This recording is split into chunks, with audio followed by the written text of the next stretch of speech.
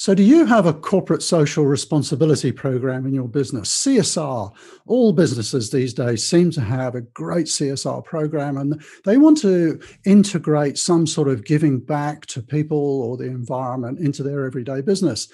That's what we're going to be talking about during this interview, and I'm going to be talking to a real expert on this topic, Masami Sato, and that's coming right up.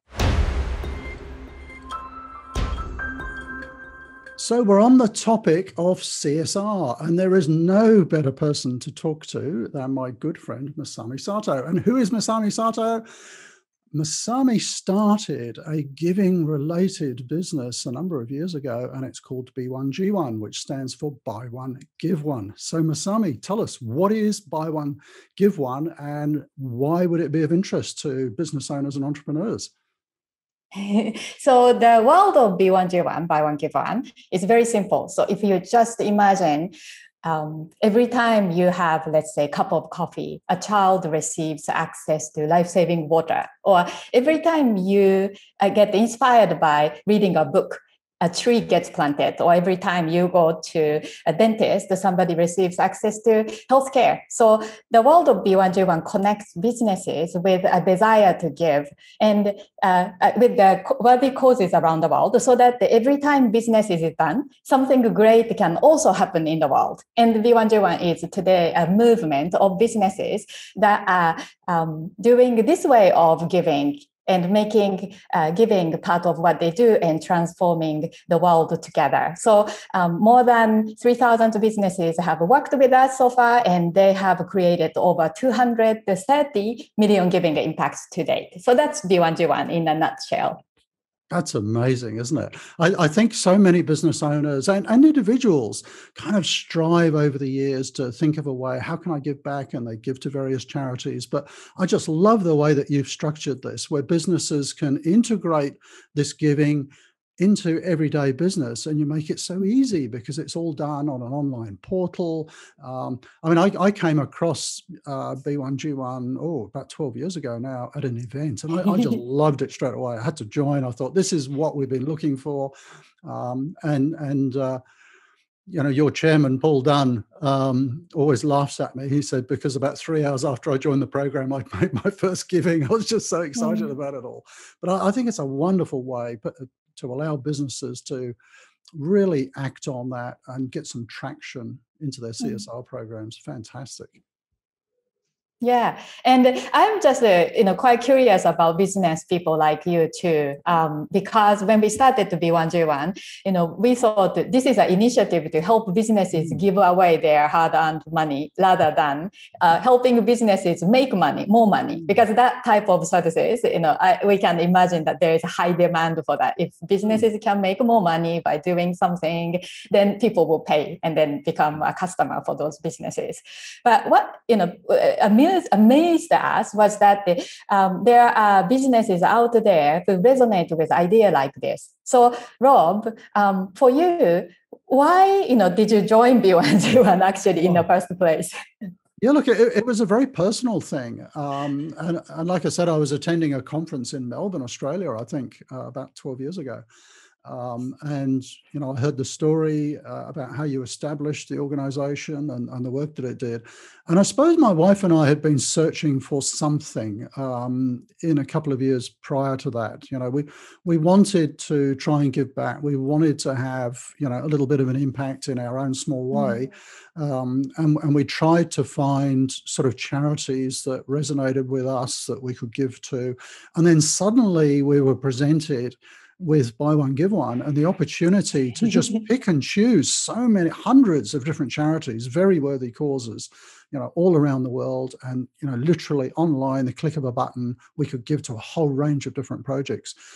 And the thing that I really loved about it, which I think a lot of people kind of worry about with charitable giving, is that there was kind of no overhead contribution.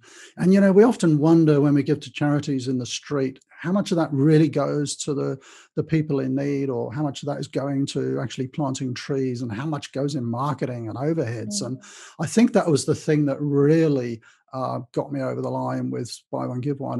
There is no overhead. Every cent that you give actually goes to those in need. Buy One, G1 doesn't take a cut.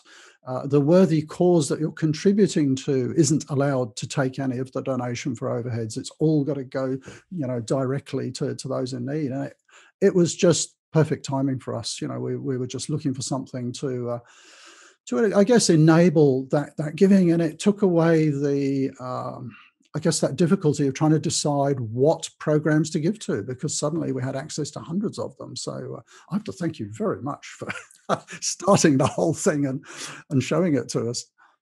But when you started to give through B1J1, how, what kind of impact did you experience, or what kind of reactions did you see?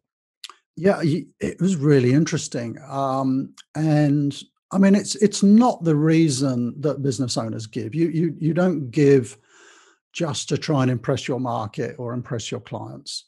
That's really not what it's about. I think it's got to come from your core values and your heart, if you like. And it's just such a fantastic thing to do. So there weren't any expectations on what the reaction might be externally, and we don't kind of overly promote what we do, because it's somewhat, I don't know, not embarrassing. What would the term be? It's I think to a degree it's a very private thing, charity giving and giving to worthy causes, and it's not something you really want to scream from the rooftops. So we didn't expect to get much of a reaction from the market, but what was really interesting was the reaction internally. And, our staff right across 2 or 3 businesses really loved the idea of the program. And we would get staff helping to select the worthy causes that we were going to contribute to. And people really got engaged behind it all. And what we actually do in the business is basically every time we make a sale, a proportion of that income goes to one of the worthy causes. And it's really fun. So, the accounts department tell me all of the invoices that are due to be sent out to clients. And I personally go through and select worthy causes that I think will resonate with our clients. And it's fantastic, to be able to send the invoice and say, and thank you for working with us. And on your behalf, we've given water to 10,000 people, or we've, fed 500 orphans or whatever.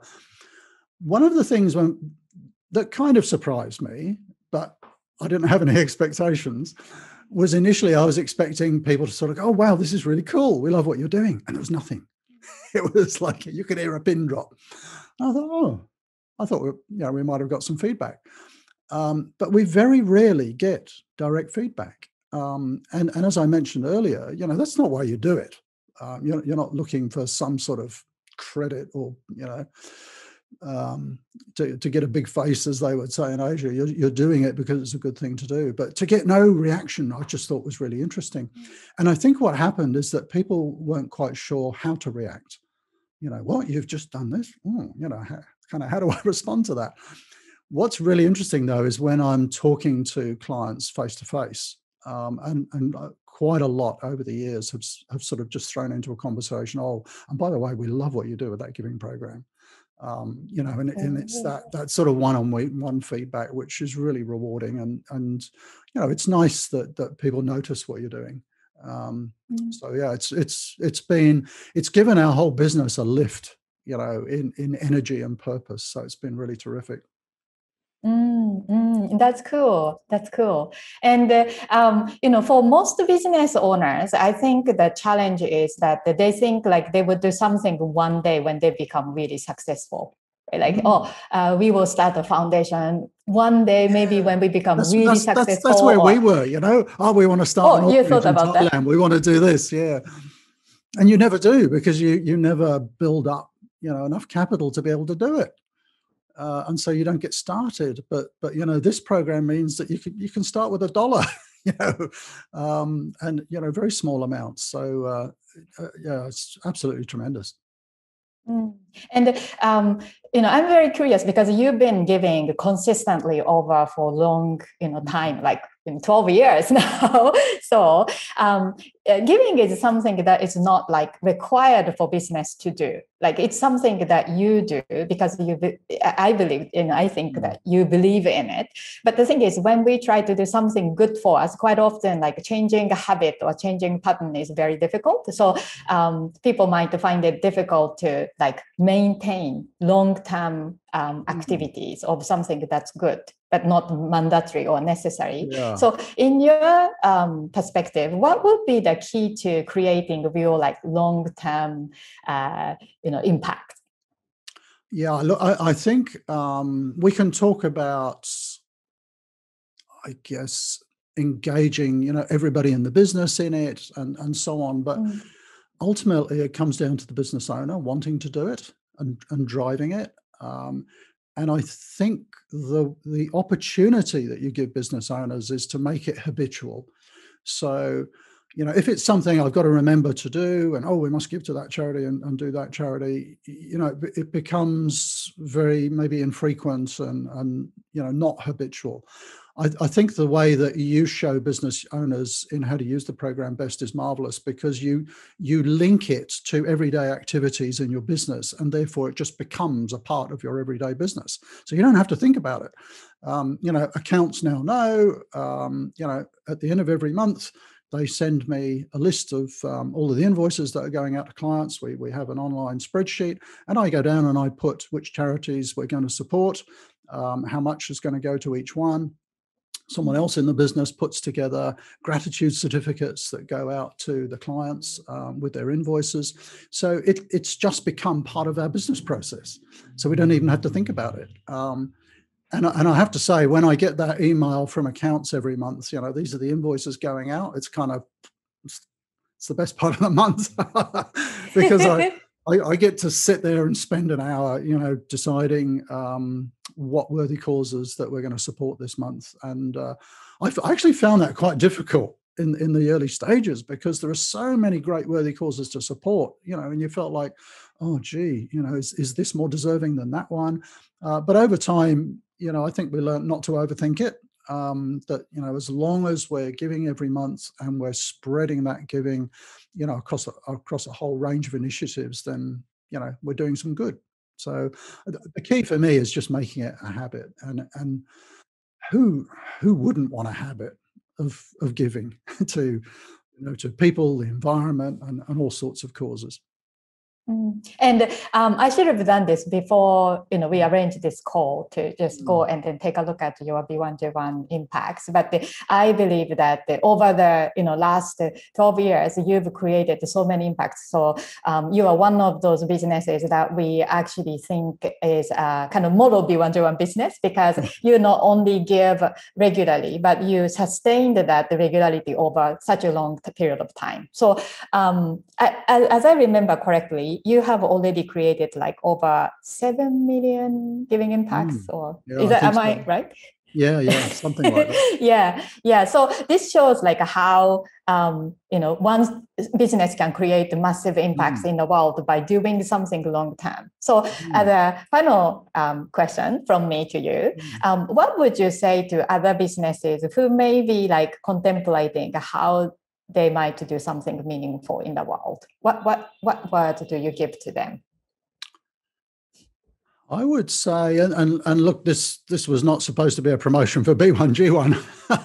I don't want it to sound like that, but if you're looking for a way to genuinely give back and to maximize the impact of your giving, I can't think of a better program, to be honest, because it has all the components of what you want, what you need. You've got a whole range of different projects to give to. There's going to be something in there that really resonates with you. The difficulty is there are so many. There are worthy causes you can support to suit all kinds of budgets. For $1, you can give water to a whole bunch of people in Africa or Cambodia. Those are ones that we support. I think it's for $70 you can pay for someone to have cataract surgery. If you want to give $5,000, you can build someone a house. So you can kind of tailor your giving to the sort of budget that you've got. And I love the way that you break down the giving into little bite-sized chunks. It's like that saying of, the story of the guy walking along the beach throwing starfish into the ocean. And have you heard that story?